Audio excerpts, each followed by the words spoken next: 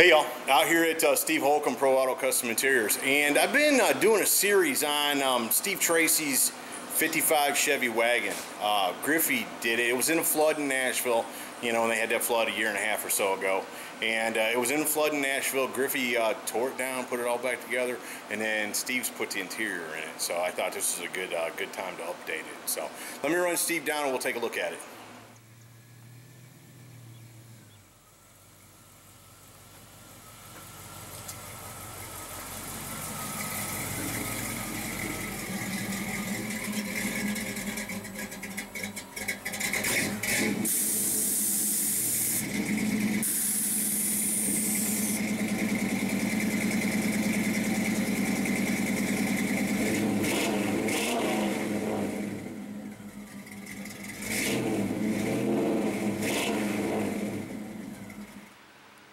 Steve, how are you, brother? I'm doing good. It's a good day. It is a good day. I bet you Mr. Tracy thinks it's a good day, too. I hope so. I hope so. You got his car ready for him to go back? Yeah, yep. We've had it a while. Of course, he's done a lot to it. We took it apart. He brought it to us originally to put an interior, just a regular factory interior back in it that he had. I told him it was ugly. His wife, he told me that his wife said it was ugly, so we put a custom interior. Custom interior. Cool, let's see it. Nothing stock on this one. Man. Oh wow, yeah, that's nice. What's the name of that color? You know? Yeah, it's saffron. Saffron. Yeah. Man, it looks good. Bench seat we got in the the front. from California. Wow. No, that's nice. Steve said his wife and everything, you know, they're going to drive his car, and him and his wife and his kids get out in it. So we built him a console with the cup holders in it. Right. So that, you know,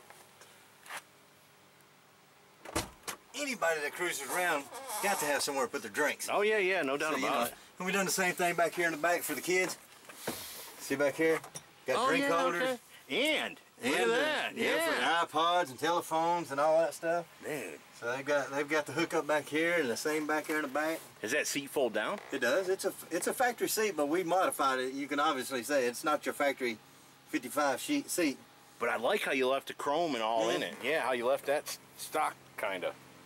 Then it's got a stereo and everything in it. Where's the stereo at? That's a good question. Yeah. There it is up there. I was fixing to say, I don't even remember seeing them. But yeah, they got it up here. And then all the buttons for the air ride. It's got air ride in it and all that stuff in it. Man, that's nice, man. I was fixing to say, I hope we didn't forget the stereo. Yeah. It's got a nice stereo in it, I think. Yeah, it's supposed to. Stereo, huh? It's got the speakers and stuff. Oh, I like it. I like the two speakers in the door panel. That's very cool. I like the split gate. Yeah, no, that's cool. See, we've modified this back here to where he's got an outlet right here. If the kids are sitting out here and the car show or something sitting on it, they can just plug in their iPods or whatever. This right here, we actually made that floor come up a little bit and redesigned it a little bit. And he's got air ride and his amp and all that stuff back in the battery. Yeah, but it's hidden nicely. Oh yeah, you never tell. Down there too. Oh yeah. Actually, Larry Griffey deepened this so that they can actually put more stuff in it. Right. No, and then with the wires and stuff, we had to raise the floor up just a little bit. And then we redone the door, put a little snap in it to just keep everything nice and flat. And then Steve Tracy chromed all of the trim pieces inside of it, all the seat pieces, so it looks real nice and clean and neat. Put a nice leather headliner in. Yeah, it's actually a wool headliner. Wool? Yeah. Can I touch it? Yeah, you can touch it. It's 100% wool headliner. Oh, I'll be darned it is. Yeah, they come out of California too. Everything in this interior come in California. The Mercedes wool carpet, the wool headliner, the leather, all of it would come from California. Man, you know, I was telling you that color it confuses me. It's like I'm not sure I should like it, but I do. I like the whole car. I like how he blacked out the rear tail lights. Yeah, it's a good clean cruiser. Yeah, it is, man. And you know, the 12-volt plug-ins have become like cup holders. Yeah. You want as many of them as you can get, you know. Nowadays, with everything being electronic, you can't go wrong having 12-volt accessories. You know, and that's my comment too, is that anybody with a cell phone that thinks powering your car by battery is a good idea, huh? It goes dead, right? When you need it the most, it goes dead. Yep, yep. Cars will do the same thing. Exactly. No, I love that. Can I open the door on this side? Yeah. We actually made aluminum trim. I sort of went with a straight look on this car because if you stand back and look at it, all the lines are straight and the trim is straight on the outside.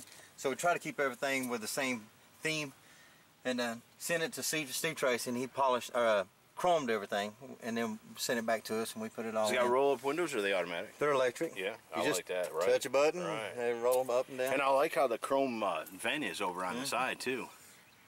Still gives it that retro look. Yeah, no. And the clock in the dash.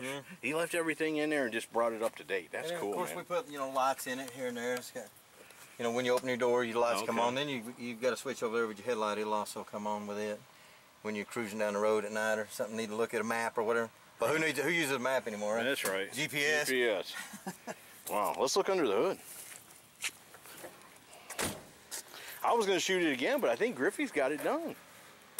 Other than just a few buff and a little bit here and there, I think it is finished and ready to go. I wonder what motor that is. I think I said in the first Definitely video. a small block Chevrolet, Right. All chrome plating. That's All one of the chrome benefits having your own chrome shop. Yeah. Well, and he re-chromes stuff that comes chrome. Oh, so yeah. It's not good enough, yeah. No, I like that. Headers look good on it. It's all cleaned up under here. Man, nice car. You would never guess the car's been in a flood. No. And the thing about it is that this car's not hurt because of being in a flood now.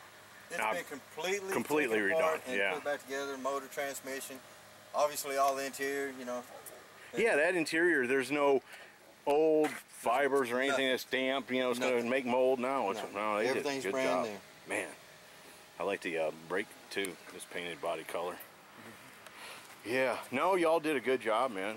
Very nice job, Steve. Yeah, Alloway, I like it. Every time Alloway looks at it, he's like, I love that car. I love that car. I want to buy that car. I like to have that car. You just never know what he's going to like. I know it. You never know. He surprised me with another car we had. He said he'd like to have it. I was like, What car I is never that? thought that. That Airflow, that Chrysler Airflow. Oh, no kidding. Yeah, he said he loved it. I was like, really? That's pretty neat. But I guess it's so unique that he likes all that unique, different stuff. Right. Yeah, he's got an appreciation for the unique, that's for sure. No, it turned out nice. I think you and Griffey, I don't think there was a better team that could have brought this one back from. It wasn't dead, but it was in a lot of water. It was in that Nashville flood. I did a whole series on this video, folks, so if you get a little bit behind, just check out the other ones. But Holcomb, as always, brother, you rocked it. Hey, I appreciate it, Scotty. No problem. Thanks. Folks, there you go. Steve Tracy's 55 Chevy Wagon. This is Griffey and Steve Holcomb. Griffey did all the body work and the mechanical end of it.